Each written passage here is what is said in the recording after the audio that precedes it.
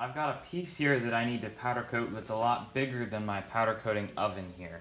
So I'm going to use a home kitchen oven so I can do a larger piece, just like this one here that I just did. Here I have a Central Machinery Harbor Freight powder coating system that I've been using for some of my parts. I put a bolt on to this tube so it's a place where I can hang it, and it's also a place where I'll be able to clip on my ground, and then I'll also be able to carry it by this whenever I take it to the oven. I've got my string in place here, so now I can just pull it off whenever I'm ready.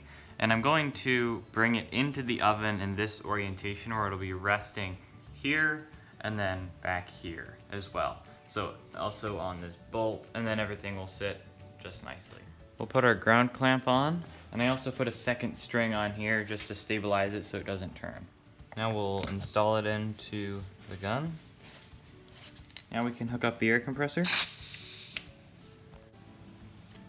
It looks like right now we're set at about 3 or 4 PSI, something real low, just so it doesn't glob out as much. Now we'll turn on the machine, and we can use this foot pedal to energize the part.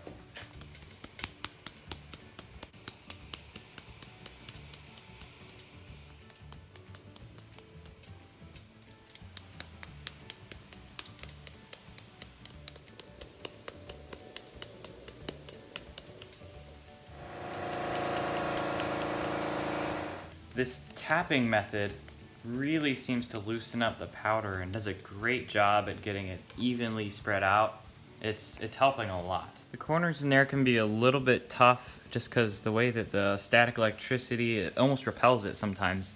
So you have to just add a little bit more and actually have a little bit too much there. Well, it's not a huge deal at all. But this is looking really good. I think I've got all the powder that I can on here, so let's go ahead and put it in the oven. We'll take off the ground clamp. We're going to very carefully put this in without bumping it on anything. Alright, real gently like that. So at this point it's just like baking a cake. I have it set at 350 and I'm going to set a timer for 10 minutes. And what we're checking for is something called flow out. So at a certain point it's gonna start to get shiny, look like it's starting to melt. And then at that point, we can turn it off and just let everything cool down. So our timer is done, and I can look at it now, and it is flowing out. You can see it has that shininess to it. So we're gonna go ahead and turn off the oven and let it cool down. Yeah, this is almost as beautiful as a cake. I mean, the satin finish is just great. I mean, this is not only gonna look really nice, but also is gonna protect the metal really well.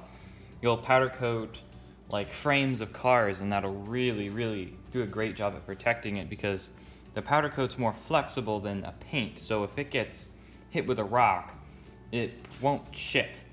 Paint chips really easily, powder coat just sticks to the metal and it's more flexible, so it's a lot better of a protective coating. And this tube turned out amazing, and like I expected, right there is where we set it down, and sure enough, it's scuffed there. You don't have any powder there, but it's gonna be sitting like this on the engine, so that's gonna be on the bottom and almost behind the engine block, so it's not gonna be a problem at all.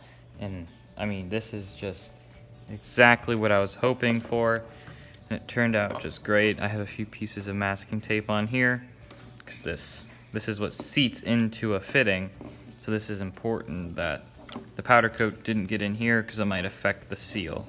So yes, it's very possible to powder coat items in your home kitchen oven. It does a great job, especially when you're doing larger parts.